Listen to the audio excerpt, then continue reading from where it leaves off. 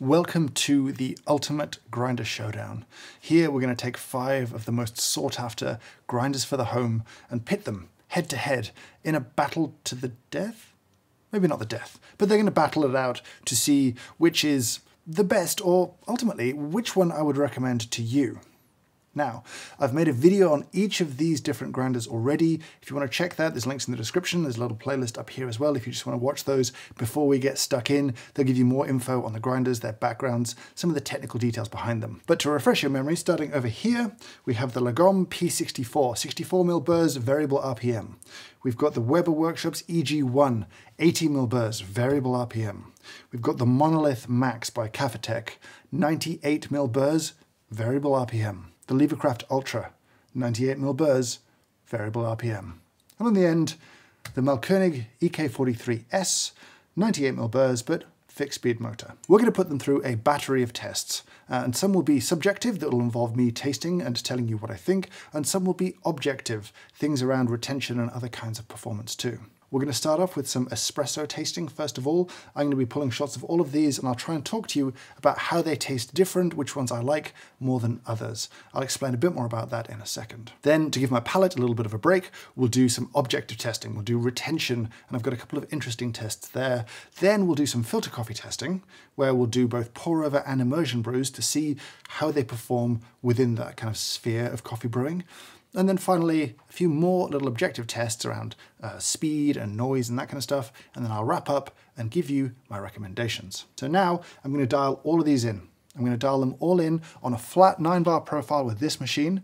We'll use a different profile afterwards with a different machine. I'm going to pull shots of each one, and I'll tell you how those shots taste. Now, it won't be a blind test today, so understand that now. I actually want to bring in my experience over the last couple of months with these grinders, tasting coffee, tasting shots, when I talk about how the espressos taste. Otherwise, evaluating an entire grinder on a single shot of espresso is a little bit silly and redundant.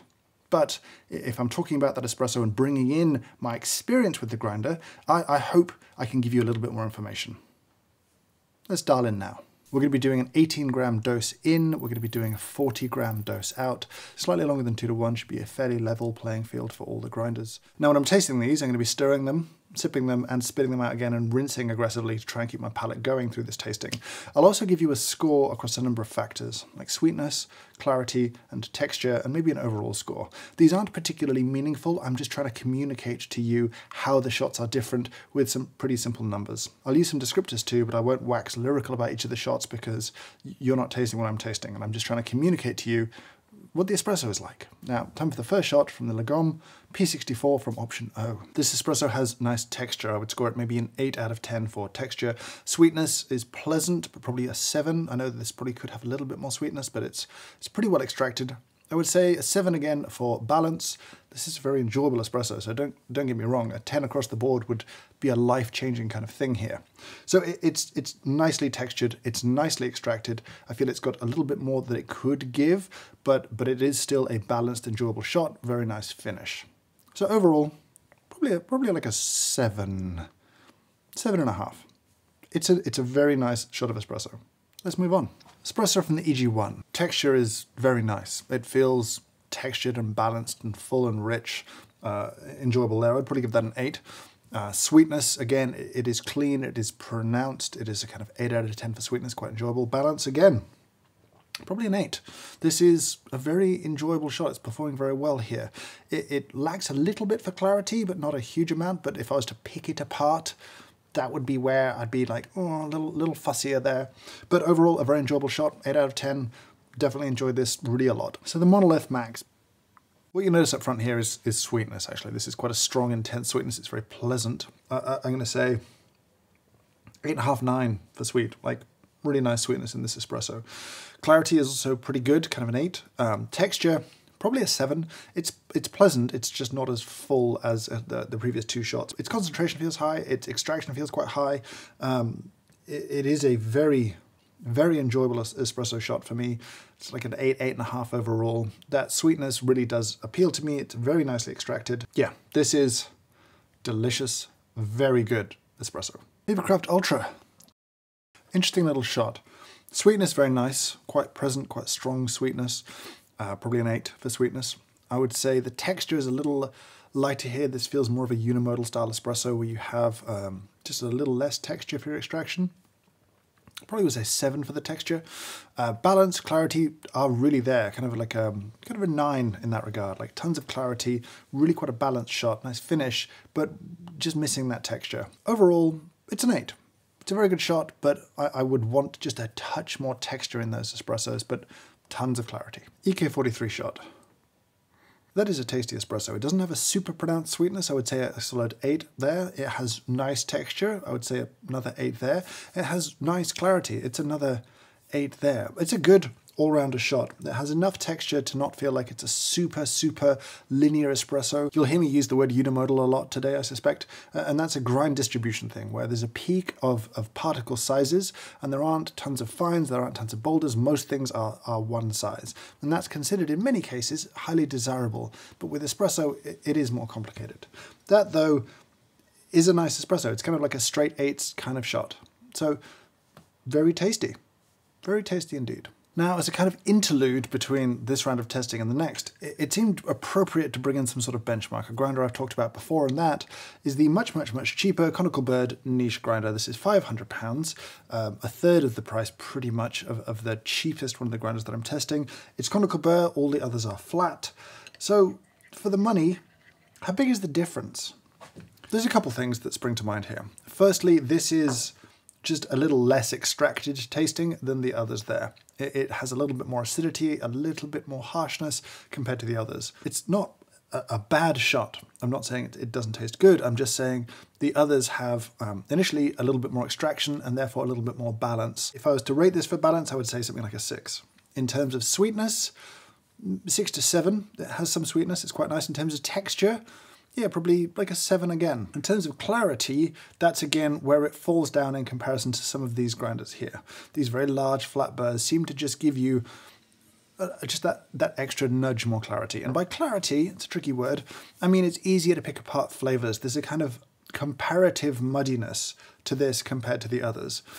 It's still a nice shot. It's still an enjoyable shot, and by saying it's a 6 out of 10, that feels harsh in comparison to some of the other stuff, but it's up against some of the best grinders in the world that have scored 7s and 8s here. And again, I do just want to clarify, these numbers are completely arbitrary, right? I'm just trying to communicate differences with numbers as a communication tool. They don't mean anything. It's not something worth like sticking in front of this grinder. This is a 6 out of 10 shot grinder. That makes no sense whatsoever. I'm just trying to communicate differences to you.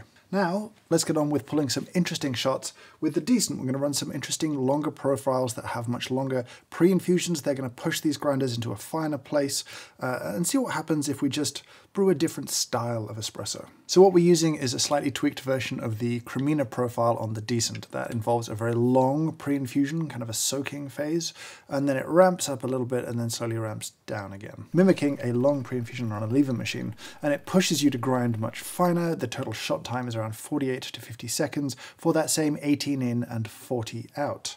Instead of going through shot by shot again and taking a really long time, I'm going to do that quick tasting of the 5 espressos back to back, and I'll give you a quick summary at the end of it of some differences and things that I found that were interesting. So having tasted a bunch more espresso, I kind of feel like nothing I tasted particularly changed my mind about how I felt about these grinders to start with. The world of espresso, once you factor in stuff like changing profiles of pressure or flow, it just becomes expansive and huge.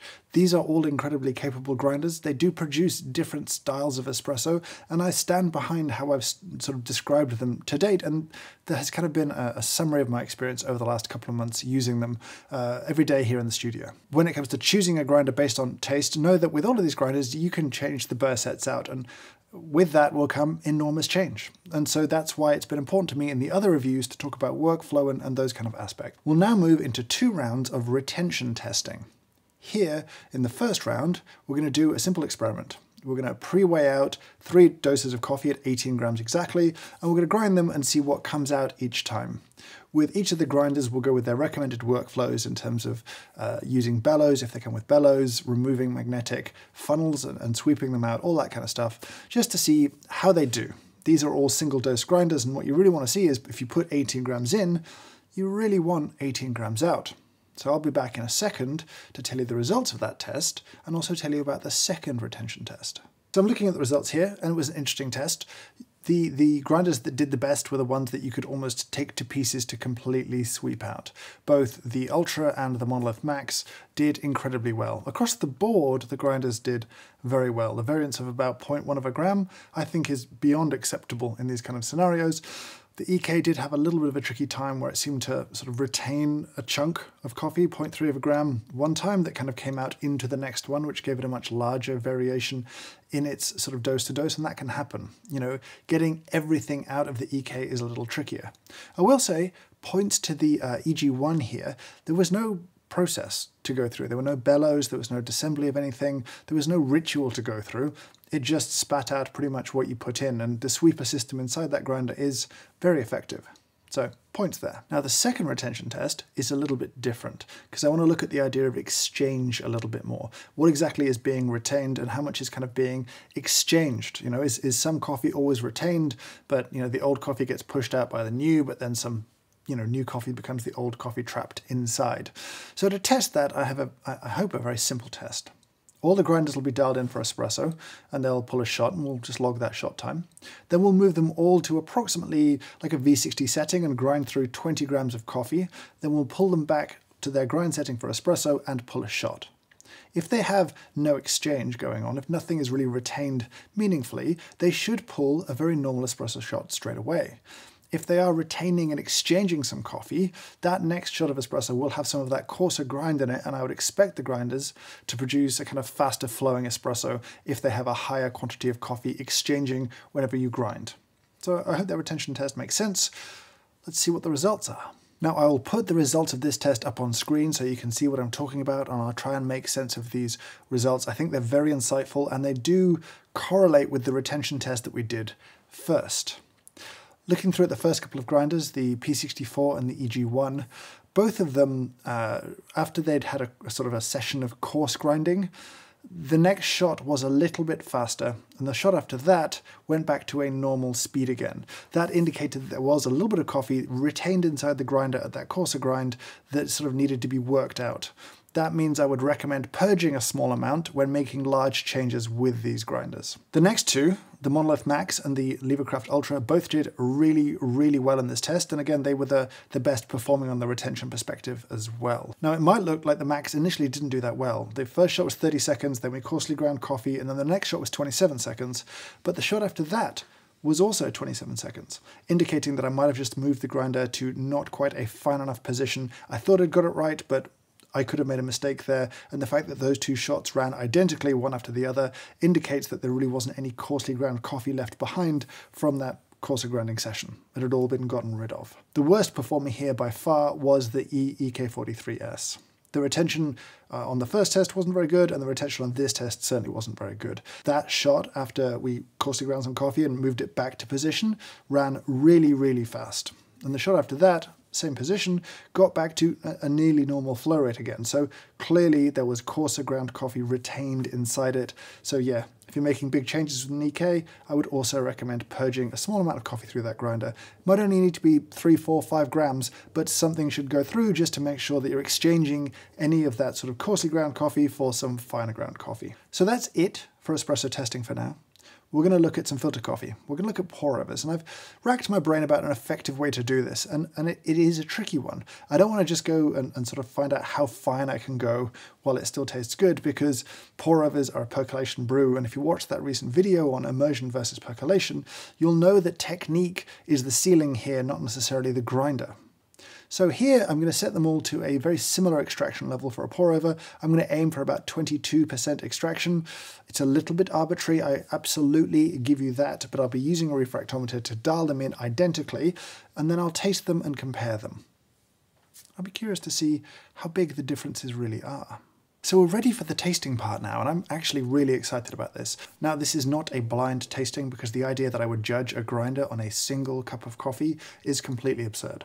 I'm going to use this comparative tasting because it's really interesting for me as well to do this comparatively, but I do want to bring with me the experience of brewing coffee on these grinders over the last couple of months. I will say, it looks like this is shot in one day. This video has been shot over multiple days to combat palate fatigue as well. Let's get into some tasting. Now, as I said, these have all been dialed into a very similar extraction level, and one that was below the point at which it was sort of too fine for a V60 technique to work, where you get a lot of channeling and that kind of stuff. So they're all very well extracted, and they all taste very nice. I think what you see again is that I have the high uniformity burr set here in the P64, a burr set optimized around espresso because it gives a slightly wider particle distribution. And I think you can taste that here. It has just a little bit more texture, which some people might really enjoy, but it has a little less clarity of flavor than some of the other cups here. Interestingly, what you saw from a drawdown perspective is that this had the slowest drawdown, whereas the two grinders, I think, are sort of hitting high uniformity the most effectively, which would be the Monolith Max and the Levercraft Ultra.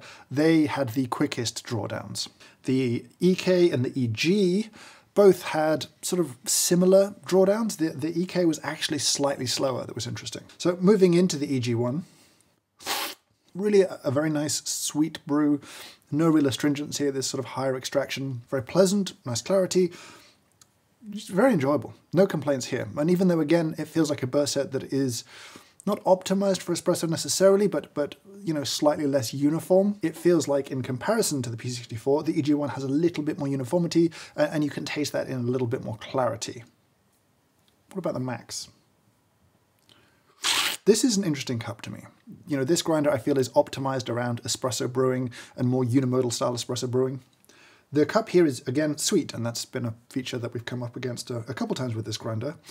It is, to some extent, like possibly lacking a little complexity compared to some of the others, but it is incredibly enjoyable. I'm aware I'm nitpicking right now because you don't usually get to compare these grinders side by side, and if I was just drinking this cup of coffee, I'd be having a very nice time. It is very enjoyable. It feels perhaps a little bit more linear, not simple necessarily, but just lacking a touch of complexity compared to the others.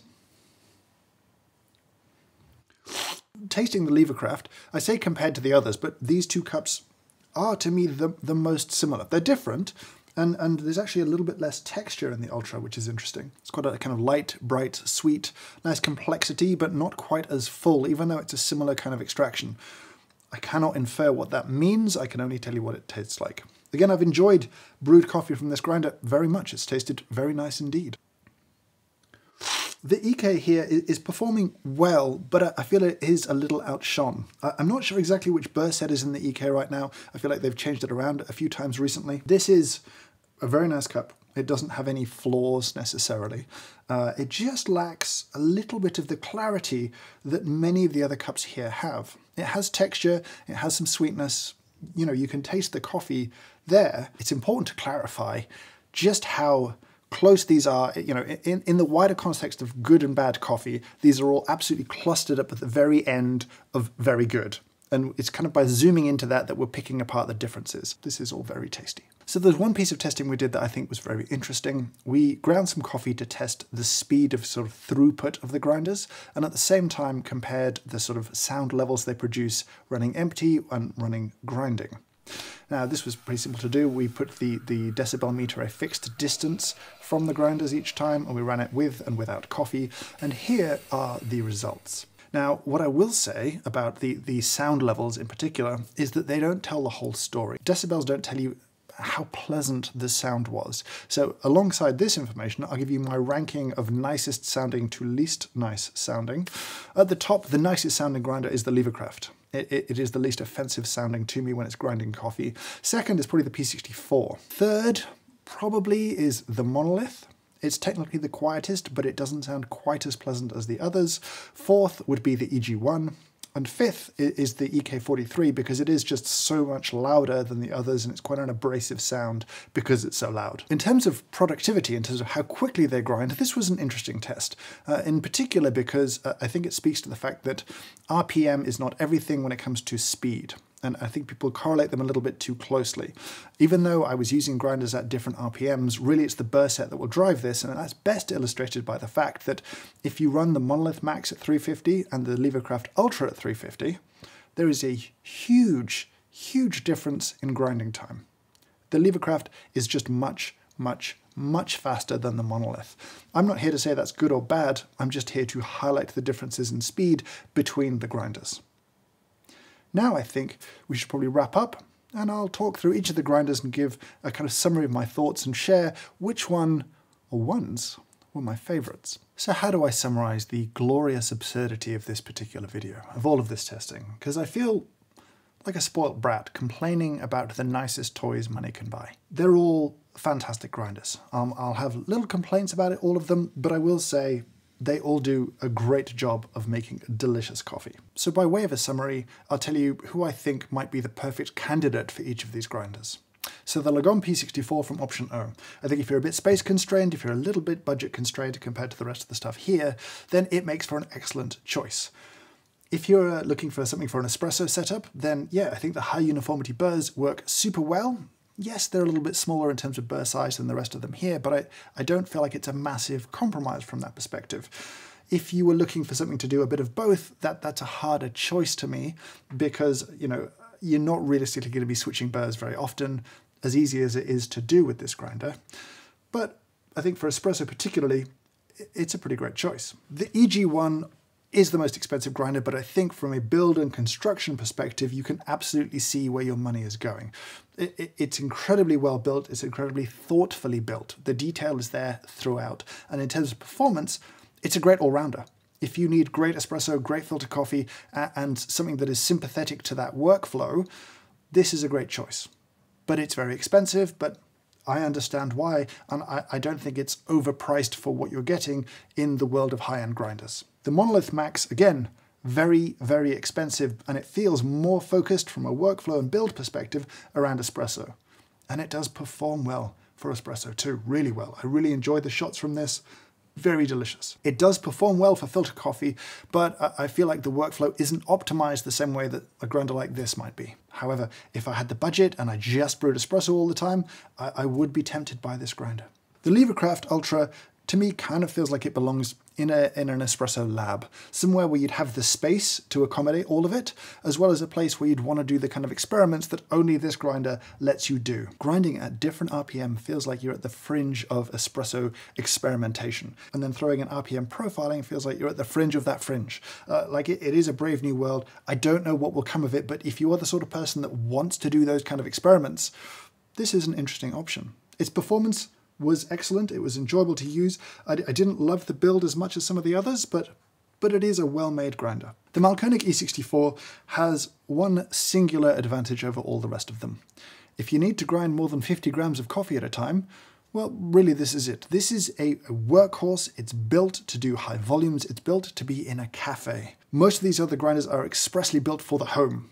You know, these are built for the home and not for cafes. This is built for a cafe, but this is really built to be a jack of all trades in a commercial environment. If you want that performance at home, I understand why you might choose this, but I just don't think it's optimized for a home experience. I don't think it's optimized for the workflow of making either filter coffee or espresso, especially at home. But commercially speaking, it's the only one I would consider putting into a cafe. And for that reason, it sort of doesn't belong in this grouping, but because people are buying them for the home, it seemed necessary to include it in this testing group. So if I had to pick one, which would I pick? And to be honest, I'd be torn between these two grinders here, the two most expensive ones. I think for my personal applications, where I'm brewing a lot of different coffee, where I'm brewing espresso, I'm brewing filter, and I'm bouncing around all over the place, this might be the winner. For me, the workflow, the performance, all of those things work for my particular needs, and so this is probably my favorite grinder of these ones here.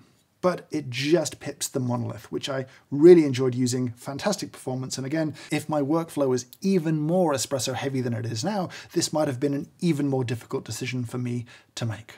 Now, if you're watching this and you've got something like a Baratza Sette or a Wilfer Uniform or a Fellow Ode or something like that, one of those kind of grinders, I don't want you to think that you're massively missing out on your coffee experience.